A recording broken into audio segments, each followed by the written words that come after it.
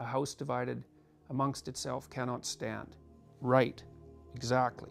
And the house is a very, very, to the degree that any symbol is universal, the house is a pretty universal symbol for the structure of the psyche. So, and it's no wonder they're afraid. There's reason to be afraid, you know, but it means embracing the horrors of the world. That's what it means. And that's not only the horrors of the world, but the evil of the world, you know. So there's the satanic tendencies that characterize you, and to fully wrestle with them and to integrate them. That's the thing. It's not so much to cast them away, it's to transmute them, you know. And you can see the difference between people who've done that and people who haven't, at least to some degree, because people who haven't integrated the shadow at all are naive, and you can tell that when you look at them. And it's the potential for havoc. That's the right way of thinking about it. There's an implicit potential for havoc, and that's really necessary.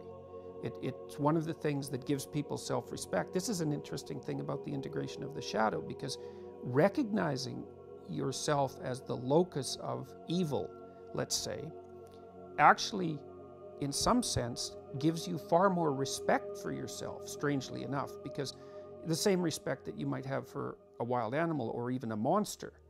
It's like, and so then maybe you learn to treat yourself differently. Like, I think this is particularly true with regards to the discipline of children. You know, if you know that you're a monster, and that will manifest itself in your life, consciously or unconsciously, and if it's unconsciously, it's not good, then you become better at disciplining children. And the reason for that is that you don't want to expose them to your dark side. And so if they behave and don't provoke you, which means they'll also behave for other people, then the monstrous part can stay in abeyance, and then that's great. But if you don't understand yourself as capable of wreaking havoc, and that can be the kind of havoc that unfolds over decades, right? Because if you're going to abuse a child, it's the primitive form of abuse is the physical abuse. The sophisticated form of abuse is the continual undermining of the child's courage across perhaps their entire life. And that there's a terribly monstrous element to that. And if you're not respected properly by the child, say, you will absolutely take revenge on them. And, you know, maybe she's just been laid off, maybe she went out and had too much to drink, maybe she's hungover. You know, she's angry and lonesome, and she's overwhelmed by the responsibility of the children, and she has a child who's testing, and she doesn't know how to limit it. And one day, the child tests at exactly the wrong time, and it's like mayhem. And everybody goes, well, what happened? It's like, well, 7 terrible things came together at the same time and produced this outburst of disintegrated rage, and like, look the hell out when that happens, you know. So yeah, you want to have that. You either have that or it has you. Those are the options. And you don't become safe by being castrated, right? That's not the right move forward. You know, one of the things about, I think, and one of the things about the way morality is taught is it's always taught like it's always taught as if it's your grandma and her corset is too tight. You know, it's a hectoring sort of thing, that you should be good. And the reason that you should be good is kind of for other people, you know, that it's a bunch of restrictions on you. And so you have to reduce yourself in order to be a good person. And that's, well, you might say that that's a prerequisite to discipline, because I think in some sense it is, you know, that you do have to be molded and shaped.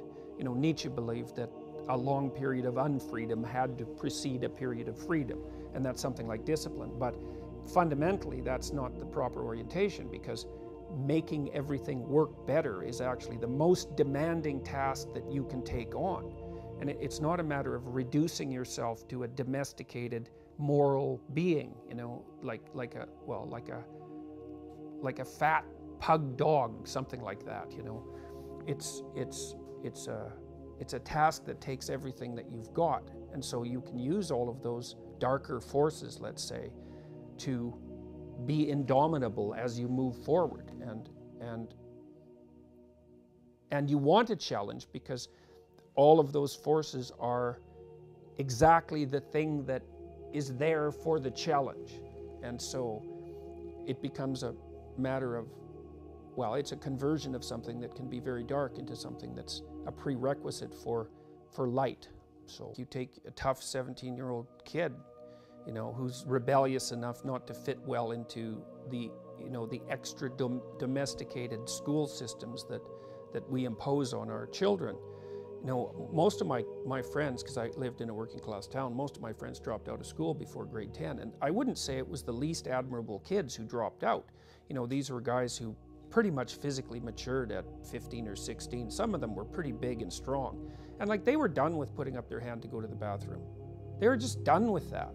And the fact that they left school, you know, it was a bad long-term decision, maybe for many of them. I mean, a lot of them went and worked on the oil rigs and made a fortune, but they never kept any of it. But they didn't drop out of school only for weakness and failure, you know. And so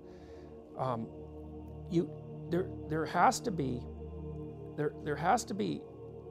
a challenge put forward to those people who are inclined in that aggressive competitive direction, or they will fall prey to a life of pleasure seeking. You have no admiration for yourself if you live a life like that, right?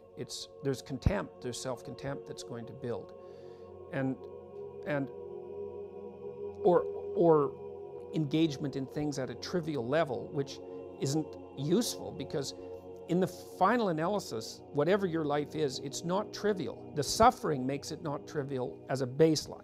You're stuck with a certain number of profound experiences, and all of them can be negative if you don't. All of them can be negative if you let the default manifest itself. But you don't get trivial, because you have to encounter your own death and the death of everyone around you and the horrors of the world. And so there's no trivial response that doesn't subject you to that with no defense and then embitter you. So yeah, there's a call to nobility in the idea of imitation of the logos, but it's more than that. It's a call to something of, well, the hypothesis is it's a call to something of cosmic significance. And I don't think that we have any right to assume that that idea is wrong. We don't understand our place in the cosmos. And you know, if you base your analysis on size, physical size, well, there are bigger things than us. But that's not a reasonable yardstick. There isn't anything that's more complex than us, not that we know of. So why not use that as a marker? And there is something. There's an integral relationship between consciousness and being, and that isn't taken with sufficient seriousness by the materialist community. They have a real hard time with free will, and so their proclivity is to deny it. But they act out the proposition that people have free will, including themselves, because otherwise they wouldn't be able to exist in society, because people aren't very happy when you treat them like they're not at least semi-autonomous agents. And so I don't think that that's fluke. I think that we are semi-autonomous agents. Now, we don't understand how that can be possible, but I'm not willing to say that it isn't the case merely because I can't explain it, especially when I observe that people accept it behaviorally as an axiomatic proposition. So they accept it as true. They can say they don't believe it, but it doesn't matter. Well, it depends on what you think you mean when you say believe. And for me, you act out what you believe, you know, and your conscious, your cognitive, your capacity for abstraction can divorce itself from your embodied reality and go wherever it wants. It can even propose contradictory, it can propose a worldview that isn't in alignment with the manner of your embodiment at all. That happens all the time. it happens to everyone to some degree because we're not transparent to ourselves. But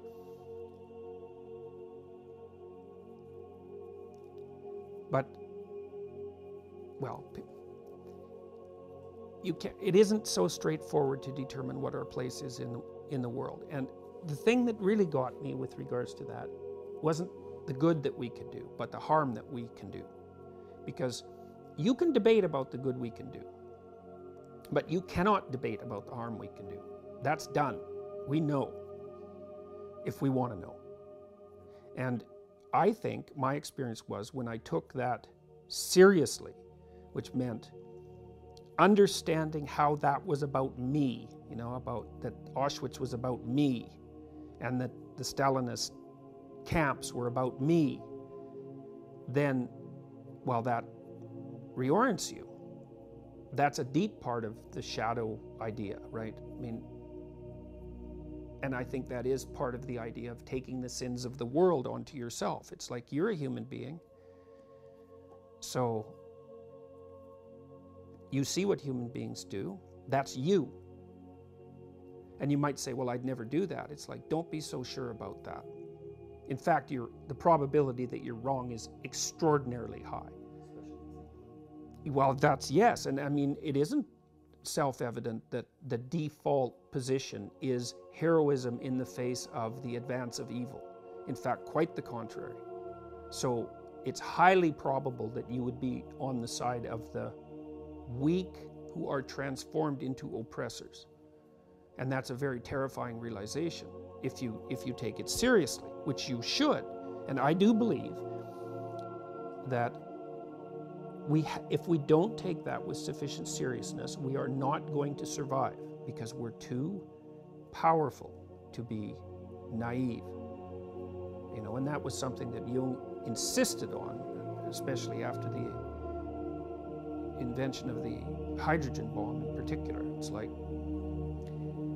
if you're going to play with fire, you better be a master of fire. I wasn't motivated to be serious until I knew what I was capable of in the most negative way.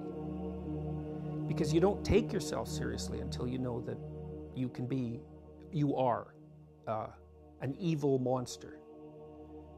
And you don't take that seriously until you know what that means.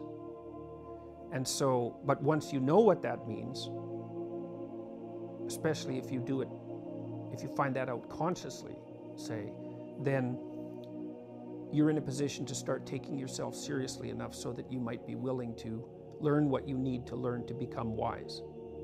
You have to see yourself as an Auschwitz camp guard, and you have to see yourself enjoying it.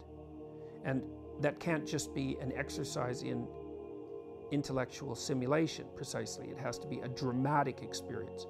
You have to feel that in your bones. And then you have to decide, and you have to give the devil his due. There's something very attractive about predatory power. And you might even say that it's preferable to pathetic weakness. Now, I'm not saying that, but you could make a case that it is. Because you could say that the person who's pathetically weak would like to be a predatory tyrant, but just doesn't have the ability. And that's a Nietzschean criticism of standard morality, I would say. But then, is there something higher than predatory power? Well, yes. I mean, part of Christ's encounter with Satan in the desert is precisely that realization, because he's offered the kingdom of the world. And that means he's offered the option of tyrannical power. And his response to that is, there's something better. And that's wisdom. There is something better. And there's no reason not to go for what is the best. What else? You don't have anything better to do than that by definition, right? So why not work for the betterment of being and abandon your resentment and your hatred of humanity and your self-contempt and take on the responsibility of the horrors and catastrophes of human existence, and